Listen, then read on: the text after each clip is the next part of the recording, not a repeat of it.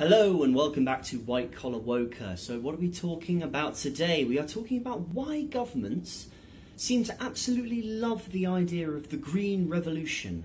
Why do governments seem to absolutely love this idea? And I will give you one reason: it's debt.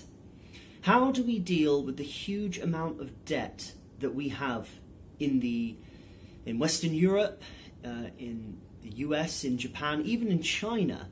I'm going to include a link to a bit of research by one of my favourite economists, Russell Napier, who writes a sort of quarterly investment advice, and he has a chart on there that shows the debt to GDP ratio of a lot of the large companies.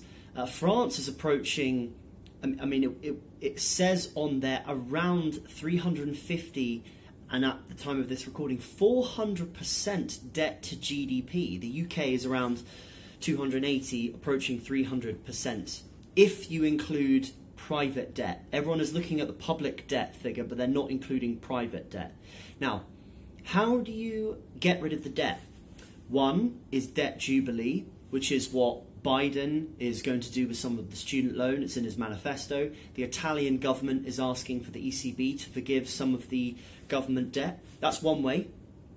Forgive the debt. The other way is to inflate it away. Now, how would a government inflate the debt away? Because as soon as interest rates rise, people will then take their money out of bond investments. Everyone has got bonds at the moment because the rate of inflation is at 0.23% in the UK, but bond yields are negative.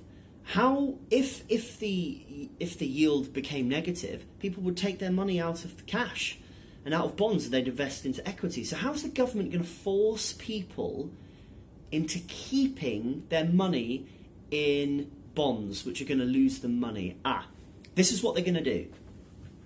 They're going to say that in order to make sure that we can overcome this horror that is global warming, what we're going to have to do is we're going to have to take control of your money. Now, don't worry, it's for the good of the planet.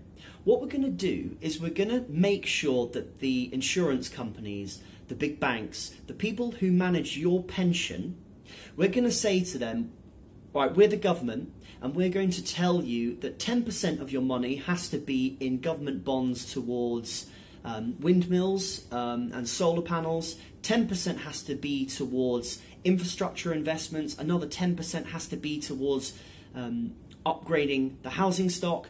They are going to take control of what the banks, the investment companies, and your pension regulators, they're going to take control, and it's called financial repression. It's already happened before. It happened after World War II when it was deregulated in the 1980s. What they're going to, and the European Central Bank did it with Greece. When Greece went through a sovereign debt crisis, what they said was that, okay, Greek pensioners, you have to buy 50% of Greek bonds. Everyone has to put their money into Greek bonds. Then what did they do? They wiped it out. That's what the European Central Bank did to Greece. They said everyone must put all the money into Greek bonds, which is issued by the government, and then we'll wipe them out. And that's how we get rid of your debt. We wipe out the savers. And it's a massive shift of money from savers to debtors, from creditors to debtors. And the government has gained so much power over the last 9 months. They have forced commercial banks to lend out money 100% backed by the government. It's not backed by the Bank of England. Central bank's power has been taken away by the government. Do you think the government's going to give back that power? They're not. They're not going to give back that power. They're going to...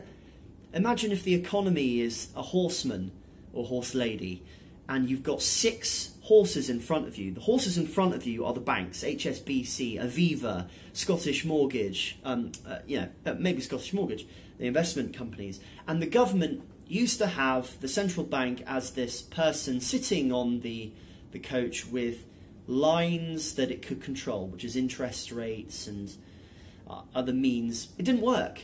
What the government has done is they've just gone, screw that. They've got on the horse and they've said, right, we're going to back you 100% and you're going to issue these bounce back loans. They're not going to get off the horse. They're going to stay on the horse and they're going to tell the banks, the